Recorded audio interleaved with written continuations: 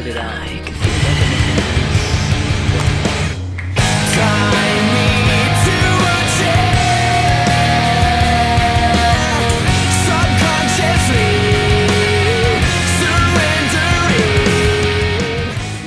Now, as I've reviewed knives and begun to start to mess with these materials and try to make them myself, you know, I've come to appreciate certain knives more than others in terms of how they're constructed. You really see then the value in that knife. For example, I would say a Strider knife. It's those open hole screws. You know, they're coated, they're open hole. That helps fight against rust and other issues. The solid G10 backspacer makes the knife more rigid. You know, really, it's really those features that make it so good. So when, for example, I bought my Chazula collaboration, that is what sold the knife. It wasn't to me. I mean, CPM 154 CM blade, just ground, a little bit complicated, but it's a Warncliffe. I can do Warncliffe. It's not that. Frame locks, you know, they're very common, so there's nothing special about that too. And even in that knife, that frame lock would slip and unlock. But it was the rest of the knife, the Strider aspects, those screws, and those are the things that you really, I feel, make that a unique product. You know, like you take, for example, Warren Thomas or something, the all titanium construction, and the minimal screws is actually a flaw, because it allows bending and twisting and giving in so many different directions, and the lock bar slides in. You know, it causes premature wear. You know, it's those kind of things. So when you look at the zero tolerance knife, it's not at the level of a Hinderer. It's definitely not. For those who use a Hinderer and then use this, there are a lot of small things in the craftsmanship of the Hinderer. It's more solid. It's more leaning towards a custom knife, even though it's mid-tech, which, you know, really kind of, you know, that's mid-tech's to me basically the same thing as production, because some very skilled individual in the factory still built this knife, and so they're just as good as many knife makers out there.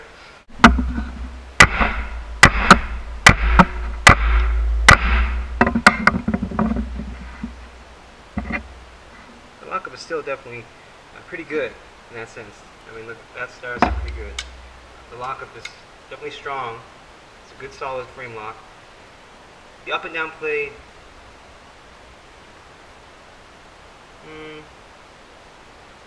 didn't increase. The lockup.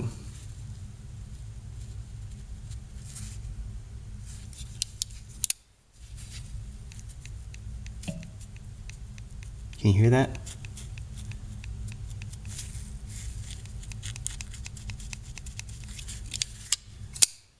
I mean, it's smooth. It doesn't fail. You know, in my testing, I don't think anyone ever noticed, but I was testing the small Sebenza. So the large Sebenza is a tank, and then you got Strider SMF, better than the Strider SNG, and then you get the Hinderers. You know, the 3.5 inch. Of course, that was strong. Never tested the 3 inch. I'm assuming the XM24 was even stronger. So this one being kind of in between the size of a 3.5 inch and a 4 inch Hinderer. You know, and also I guess a large Sebenza. Those knives are still better constructed. Like I said, it's a lot of the finish on this. I think a lot of the fine details that I would think would take more time and more attention. That's what this knife lacks.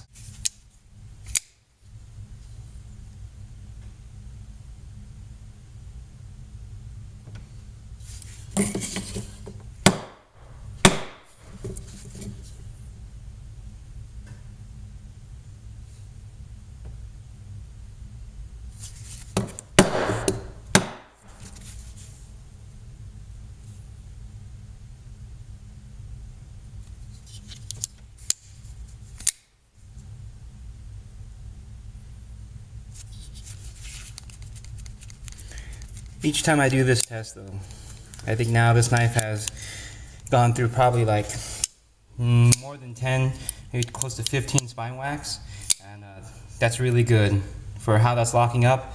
That's better than Strider. That's better than a lot of knives. That knocking back and forth, that's where then the tolerance is. Where the precision in terms of where things give and how tight everything's made, that's where I think if you were to get something like a Sebenza, that's where you get that craftsmanship. On this one you get close enough, but definitely strong built knife. Just got lock rot, but even then it's minimal and it doesn't even increase much.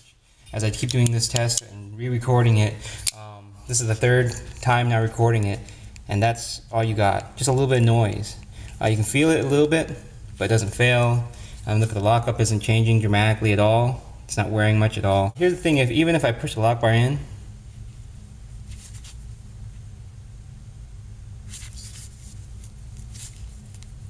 listen.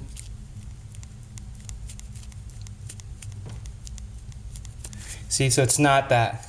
It's something else that's kind of giving, and I think it's tapping back here. I think it's just somewhere in there that this tension or the design of this, perhaps it's moving around a little bit. That's just a guess. Overall, I think Zero Tolerance did a really good job on this knife. Definitely one of the toughest frame locks out there for this price. Me personally, I still like my XM-18. That's the one I'm keeping. This one's going to a friend.